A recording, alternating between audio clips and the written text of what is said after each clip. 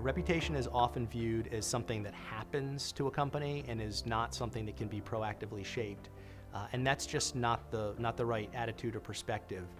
It's the actions that a company takes every single day that are impacting their reputation. How they manage business decisions, how they treat their employees, how they act as a good corporate citizen, how they act as a good member of society, are all ways to shape a reputation and proactively own and enhance a company's reputation. So reputation is not a stationary thing for a company or an organization. It's constantly evolving and being impacted.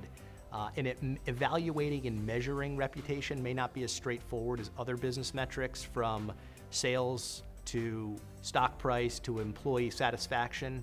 But that means an organization has to look at multiple inputs when evaluating the strength and the health and the promise of their reputation today and into the future. One of the things that we really understand at Purple is that reputation isn't crisis, but reputation usually doesn't get the investment it deserves until a crisis or that inflection point comes up. And companies and organizations that invest time and resources in their reputation early and often have an opportunity to hopefully navigate away from crises, but also differentiate from their competitors.